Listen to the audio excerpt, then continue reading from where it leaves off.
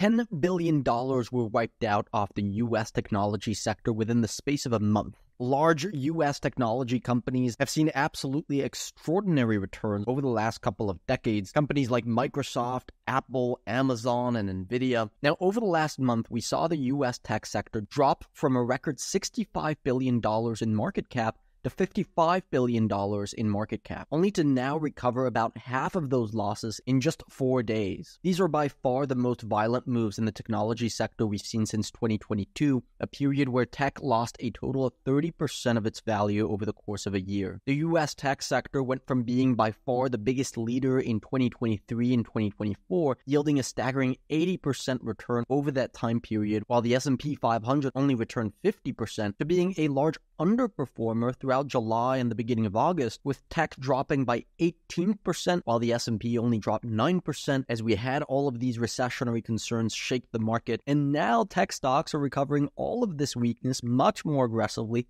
than the S&P 500. So was this period of underperformance just a blip, with tech stocks now ready to skyrocket higher again? Or is this just the beginning of a much larger move down in tech stocks, which would very likely drag the entire S&P 500 lower, because these tech companies actually make up a large portion of the S&P 500. Indeed, the largest 7 stocks in the S&P 500 are U.S. tech companies. Just these stocks make up 30% of the index. Now, a couple of weeks ago, we posted this video on our website called Odds of Further Tech Weakness Has Increased. And in that video, we explained why we were closing down most of our tech holdings, including Apple, Amazon, and Tesla. These are the 3 trade alerts that we sent out to our members pre-market. Following these alerts, the tech sector dropped by another 12% and has yet to recover back to those July 2024 levels. But many believe that this recovery is going to be short-lived, and that ultimately the expensive technology sector is bound for the same fate as the technology sector of the late 1990s, as these expensive stocks unwinded down during the 2001 recession. After all, the Magnificent 8 stocks have a combined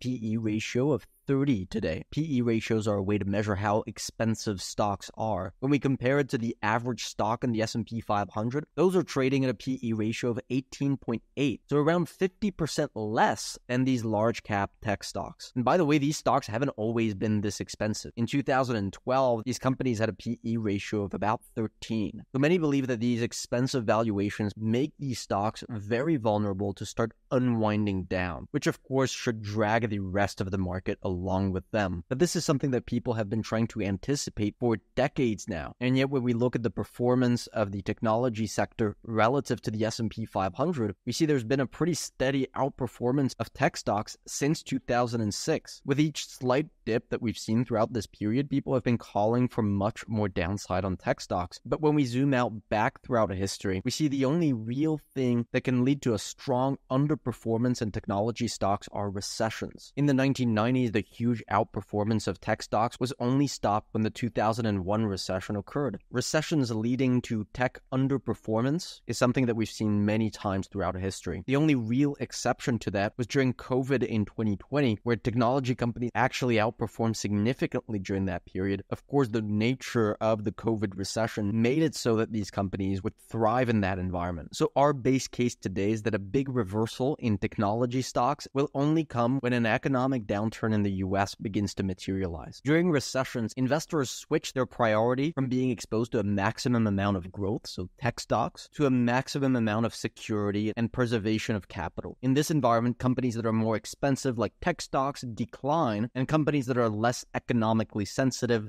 and cheaper, like utilities and consumer staples, hold up better. This chart right here shows you the performance of technology stocks relative to consumer staples. And indeed, we see in the 2001 and 2008 recessions, technology stocks were underperforming consumer staples significantly. Now, over the last couple of weeks, we've definitely seen technology stocks underperform, definitely seen this type of flight to safety of technology stocks relative to consumer staples. But overall, this chart still looks like it's trending up. This isn't really what was happening heading into the 2008 financial crisis. You can see between October of 2007 and January of 2008, tech stocks were violently underperforming consumer staples. Of course, it could be that this chart rapidly deteriorates, but for now, it's much too early to conclude that the tech sector is going to turn into a significant underperformer. So we're not really feeling a recessionary vibe from the market yet. In fact, there's currently an impressive 75% of stocks that are trending above their 200-day moving average. So in other words, 3/4 of US stocks are currently trending up. When we look at what that means going back to 2007, all of the moments throughout history where around 3/4 of the market was trending higher corresponded to pretty healthy market environment. You can see in the first leg down of the bear market in 2007, this chart dipped below 50% very rapidly, showing investors had growing concerns about the economy. Of course, it could be that that happens quite quickly today, but as of now, the chart that we have in front of us shows us that most stocks in the S&P 500 are trending up. And if that environment continues for a few months, it's hard to imagine that technology stocks won't be trending higher as well. So although, as I mentioned earlier, we cut out most of our exposure to US tech stocks around here, we are closely watching the tech sector with our members to see if we should be once again starting to initiate trades in this area of the market. If you're a member, of course, you'll receive trade alerts whenever we make changes to our allocation. Make sure to grab yourself a membership to our website. I teach you everything I know about how to profit from financial markets and making the right trading decisions across different types of environments, along with plenty of transparency regarding our own trading decisions.